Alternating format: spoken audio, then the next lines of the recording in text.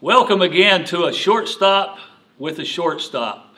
As we begin today, I want to give a shout out to Caleb Sampson, Paul Sperlin, and John Podine. They are heavily involved with the Ministry League.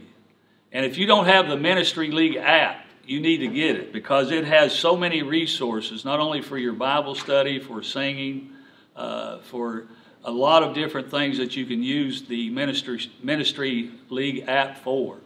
And I suggest that you get it. But I just wanted to say hi, guys, and let you all know that you were the three that talked me into doing this podcast. And I thank you very much for that.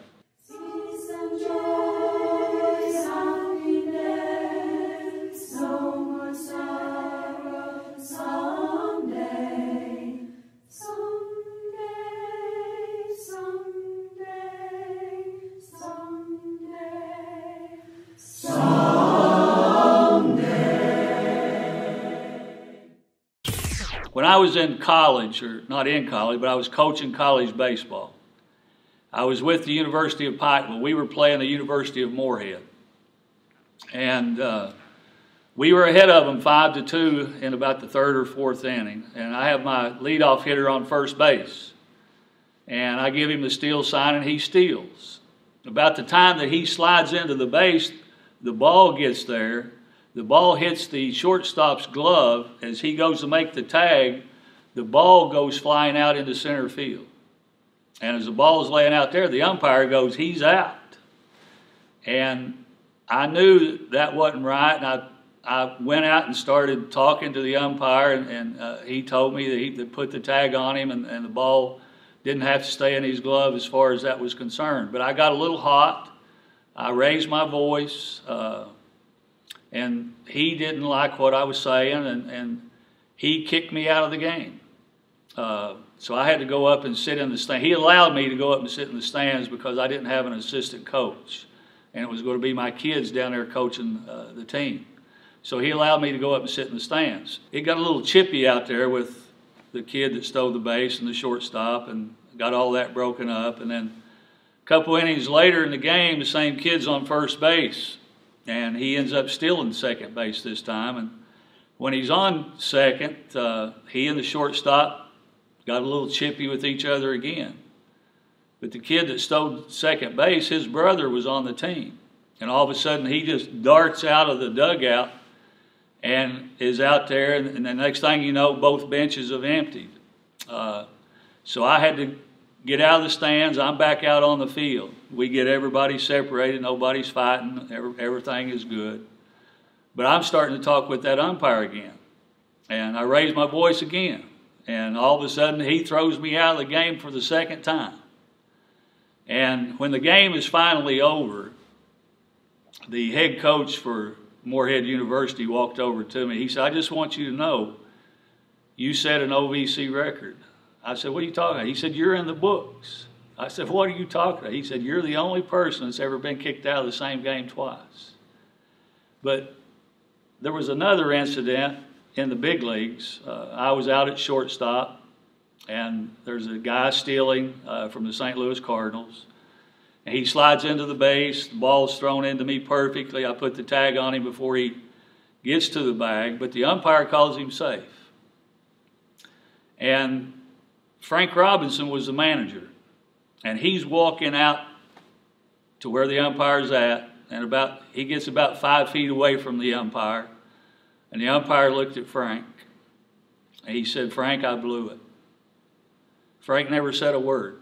He just turned around and walked straight on back into the dugout.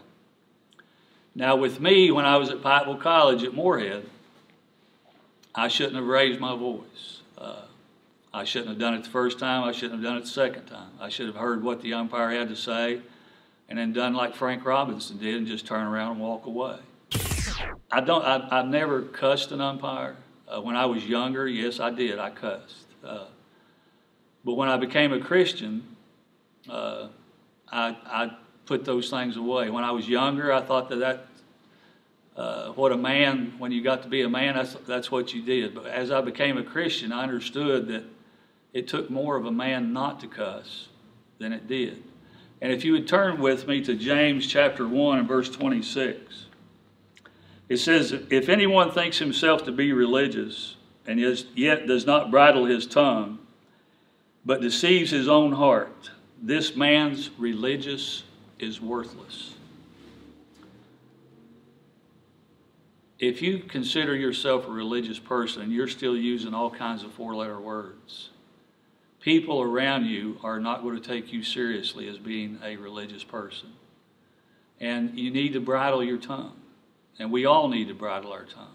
In 1 Timothy chapter 5, verse 13, they also learn to be idle as they go around from house to house, not merely idle, but also gossips and busybodies, talking alone things not proper for our retention. What is gossip? Gossip is a sin. And we should never ever be going around from house to house or person to person telling a story. But how can we stop gossip? It has to stop with us. Whenever somebody is gossiping, they come and tell us something, we do not go to another person and repeat the same story, because gossip can get misconstrued that you're not even telling the truth. So if you see gossip coming around, we need to be the ones that stop it. In James chapter 3, verses 3 through 8, now if we put the bits in the horse's mouth so that they will obey us, we direct their entire body as well. Look at the ships also, though they are great and are driven by strong winds, are still directed by a very small rudder, wherever the inclination of the pilot desires. So also the tongue is a small part of the body, and yet boasts of great things. See how great the forest is set aflame by such a small fire. And the tongue is a fire, the very world of iniquity. The tongue is set among us, our members, as that which defiles the entire body, and sets the fire on course of our life, and is sealed by the fire of hell. For every species of beast and bird and reptiles and creatures of the sea is tamed and has been tamed by the human race. But no one can tame the tongue. It is a restless evil and full of deadly poison. We can see that a horse can be guided by a bit in its mouth. We can see that a great ship can be guided by just a little rudder in the back of it. We can make it go the way that we want it to go. Just a very small spark can cause a whole forest to be burnt down. This reading here tells us that the tongue cannot be tamed, but I believe that it can be controlled. And how do we control it? In James chapter 1 and verse 19, it tells us to be slow to speak and quick to hear. And that is how we can control our tongue. If we use our 2 ears to listen before we speak and think about the words that we're going to say, then the words that are going to come out are going to be a lot more refreshing to people than if we don't think about what we're going to say. And people will respect that. We need to think before we talk, because once the words get out, we can't take them back. Parents, let me give you a hypothetical. Moms and dads, listen to this. If a young married couple came and knocked on your door and said, we're going to move in with you, and you said, okay. Then the next morning, that couple walks downstairs, your kids are sitting on the couch in the middle of the living room. And all of a sudden, these two people that just moved in just started cussing up a storm. Every four-letter word that you could possibly think of. And your kids sitting right there on this couch. Okay, they finally stop. They go back upstairs. Then the next morning, they walk downstairs. And they are completely naked. They are naked as a jaybird. And your kids are sitting on the couch, right in your living room.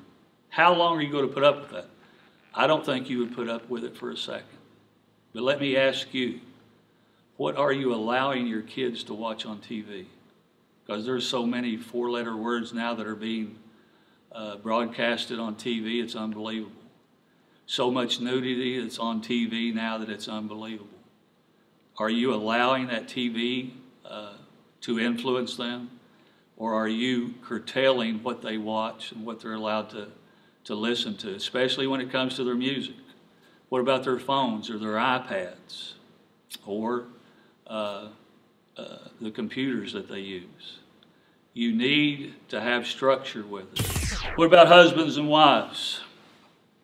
Ephesians 5:25 tells husbands to love your wives as Christ loved the church, as he gave himself up for it.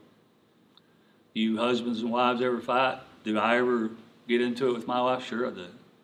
Don't want to, but every once in a while it happens. Who's supposed to take care of that? It's the husband, because he's the leader of the home. Sometimes we got to put our tails between our legs and go in and say we're sorry, even if we didn't start it. We've got to try to get the household back the way that it's supposed to be.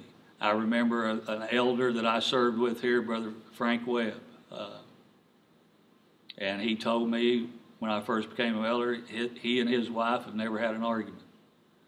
I said, Brother Frank, you got to be kidding me. He said, no, we've never had an argument. I said, how do you keep from it? He said, well, when she gets mad at me, I just walk out of the room. So he says it always takes two to argue. And they'd never had an argument their whole life. So if we get in an argument of husbands and wives, try to keep it sensible, try to keep it on a good level, and empty it as quickly as possible. In Acts chapter 4, verses 18 and 19, what should we be speaking about? What should our tongues never rest from? Peter and John have been arrested here in Acts chapter 4. The Sadducees and the priest didn't like them speaking about Jesus Christ, and they tried to shut them up for it. But as we look in verses 18 through 20, it says this: And when they had summoned them, they commanded them not to speak or teach at all in the name of Jesus. But Peter and John answered and said to them, whether it is right in the sight of God to give heed, rather than to God you be the judge. For we cannot stop speaking about what we have seen and what we have heard. We cannot stop speaking about Jesus Christ. That's what we need to use our tongues for. We need to always try to have the example of Christ, but the words that come out of our mouths should be Christ-like also. If I've stepped on anybody's toes here, I want you to know that I've missed my mark, I've missed my aim, because I'm aiming straight for the center of your heart. James chapter 1 and verse 19 again. Be slow to speak, but quick to hear. And if we do that, we can take care of our speech problems in every form, fashion that we can think of. And we can always have Christ-like words coming out of our mouths. Next week, we're going to be talking about the right equipment. I'm going to show you a bat that I got from Reggie Jackson. And I'm going to show you a glove that I got from Pee Wee Reese. One of them we use on the offensive side, the other one we use on the defensive side. But we're going to talk about the equipment of God. Thank you again for being with us. This is just another Shortstop with a Shortstop.